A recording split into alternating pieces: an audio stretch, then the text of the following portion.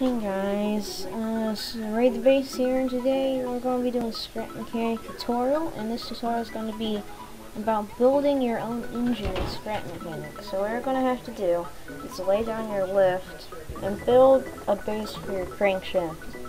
About that big. I'm going to be building an inline 4.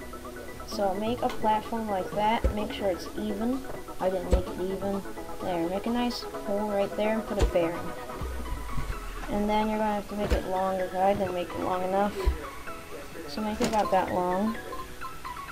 Then you need all the pipes for the crankshaft. So what you're going to have to do is make a cross with one blocks. Then you're going to need suspension. You're going to need the suspension for it to pass through the piston. So place it like 3 in every corner. And place a bearing. And place a pipe. And then that little pipe thing. And then you're going to have to put pipes like that. And then get the little connector pipe. Like that. And then put a normal pipe right there for a bearing, and then do the same thing again, but turn it slightly. So I'm getting the suspension again, and put it that way now. So then you get a bearing, and you basically, bearing. So then you do that, then you get those connector pipes again. Those are where our pistons are going to connect, and then the curved pipes, and then connect it, and then make the bearing.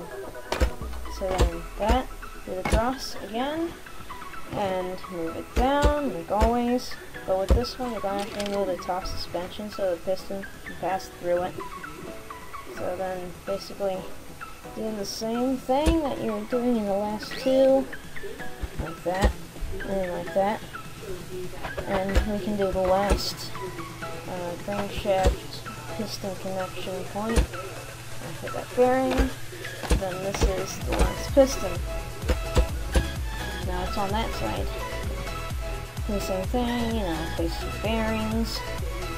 And then make a little connector pipe. Then what you're going to have to do is do it normally until you put the connector pipe down.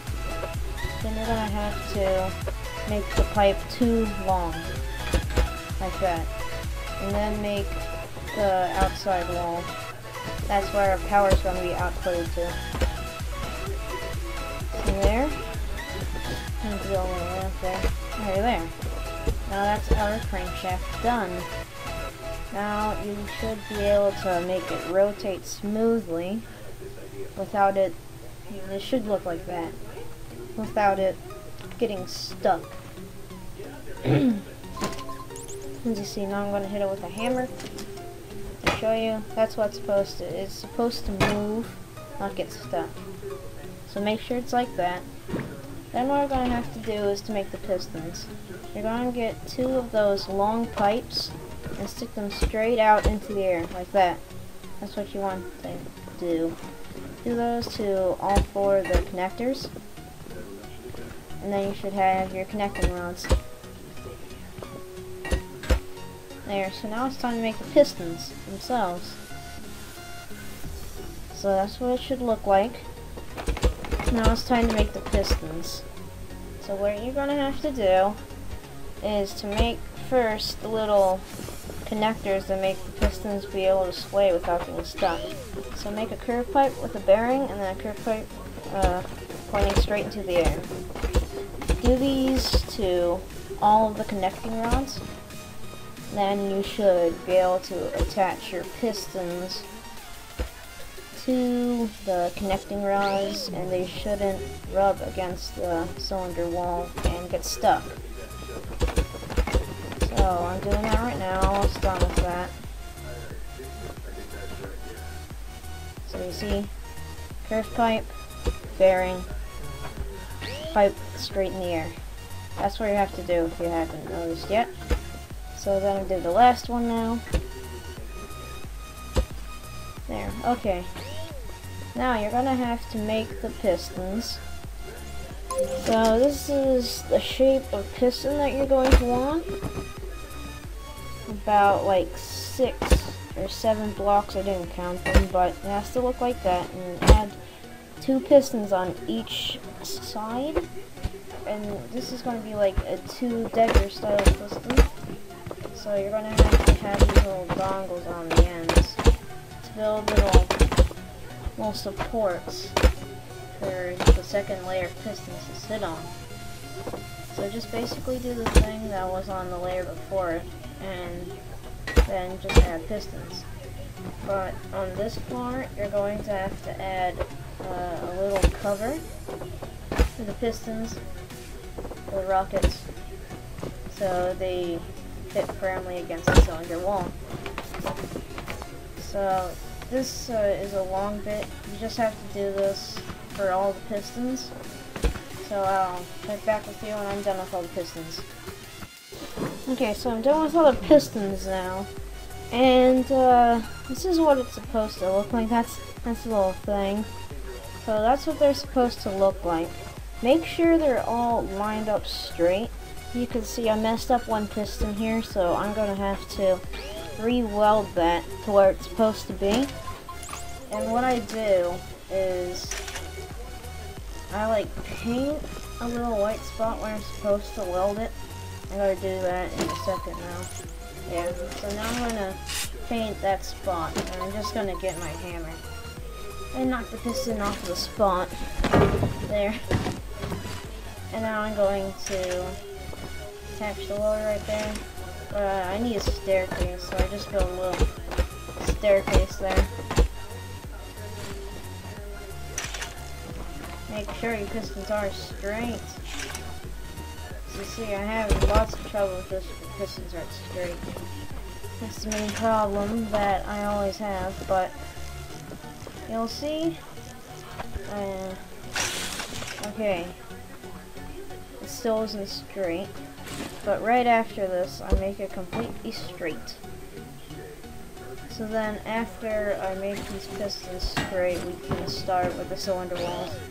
And we're about done. Okay, so this is the time when I actually attach it fully.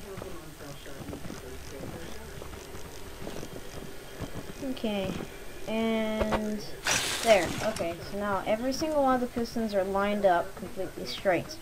That is what you want. And now it is time to make the cylinder walls.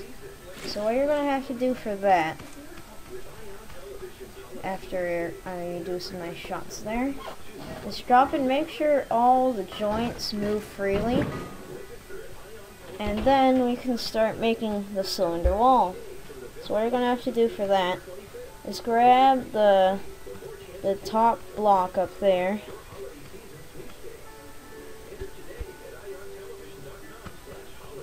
Start from that block and just drag it completely out. And then go from the top and then go to the other corner. Make sure all the cylinders are completely flush with the pistons. There, that's what you want. And now you gotta build the walls that are that direction. So I have to get in there. So they're pretty self-explanatory. And this is how you have to make a bearing. You see that pipe right there? You gotta make just a little wall that makes it fit through. That makes the engine just run smoother, and makes it more reliable. So do that to all the pistons, and when you're done with that, your engine should be moving completely smoothly, and then we can do what I call the controller test, which shows if the engine has any weak spots or if it gets stuck in some places. About done with the bearings now and the walls. Just have to do this one. There. Now time for the bearing. Okay, this one. Just make the little wall like that. And then I have to make a little hole in my cylinder wall. But you can just bring that right back. There, and then I put the little thing, and I gotta go on the other side. There. That's pretty aggravating. There, okay, now the bearing is done. Then I just get my walls back there. And then it's time for the controller test after I put on the front plate of this piston. Then you should be done with your cylinder walls. And then your engine is very close to being done now.